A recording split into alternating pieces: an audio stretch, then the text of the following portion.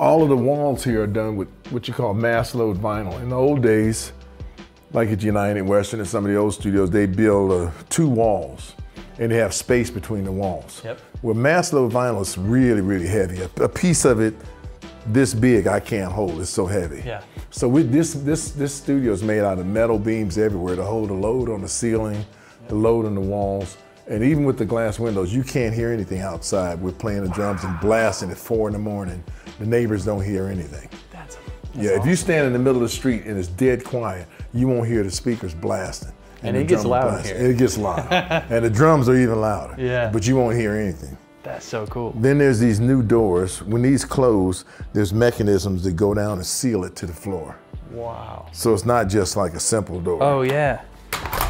No, it shuts down. Yeah. And locks it, and seals itself. Then you have to push this to undo it. You know. Yeah, So they're very awesome. complex doors with very heavy. If you look at these, it shows you how heavy this door is. Yeah. You know. And so this part of my deal here, this is just something I wanted. I used to record at the record plant in Sausalito and the one here all the time. And I've been to Electric Ladyland, New York, and the Jimi Hendrix feel, right? Just the feel.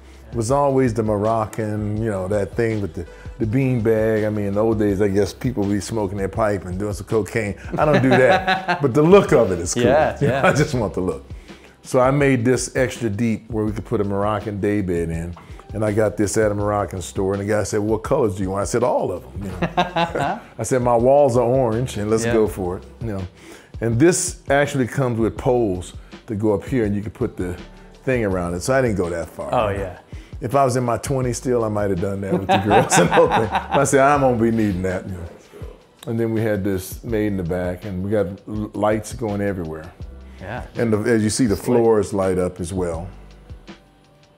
Man, he really thought of everything with the, like it seems like everything is hidden. Yeah, everything's hidden. Nice. Yeah, everything's clean, everything's hidden. And this art piece came from Barbara Domsky.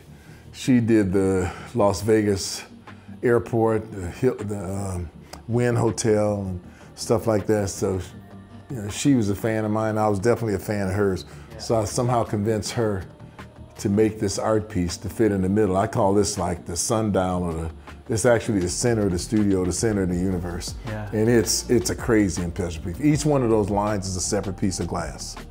Exactly.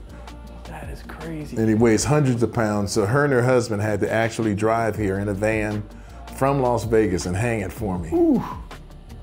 And so it's just like you touch, it's really, each one is just a line, and it just really makes the studio pop. Beautiful. Like crazy.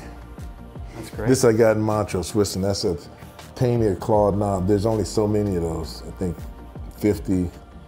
So I got one of them. And then the other artwork here is Ernie Barnes' original painting from the Sugar Shack. And the Sugar Shack is a very famous painting by Ernie Barnes from the Marvin Gaye I Want You album. Yeah. And he blew this up to show one of the band members from the I Want You album, which just so happens to be on that album I'm playing the guitar. Yes. So I told the famous artist Ernie Barnes, I said, "You don't know it, but you drew me playing the guitar, so I gotta have this painting." So man, that is so cool. Yeah. That's awesome. So I took that one. And then out this door, see if you open it, I have a vineyard there. So we growing grapes, yeah.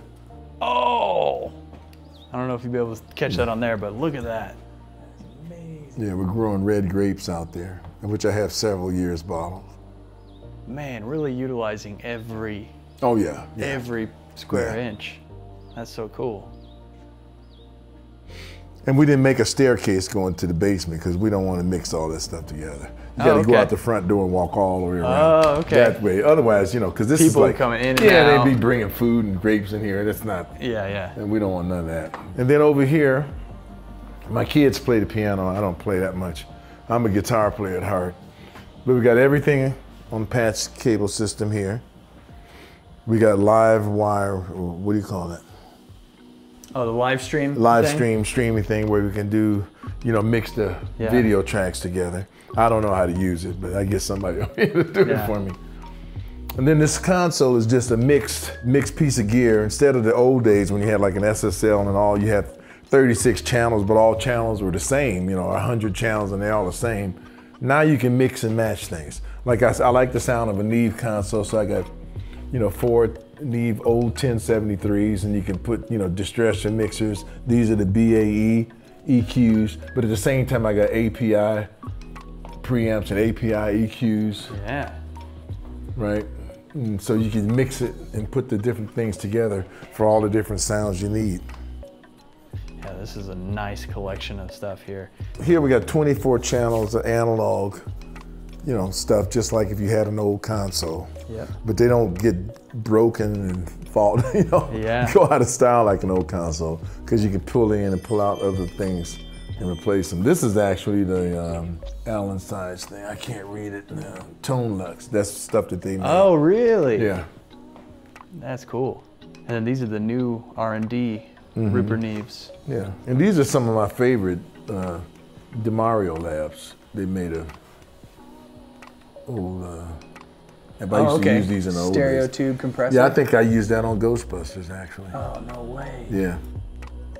That's amazing. Yeah, they just had a great sound that I really, really liked. You know.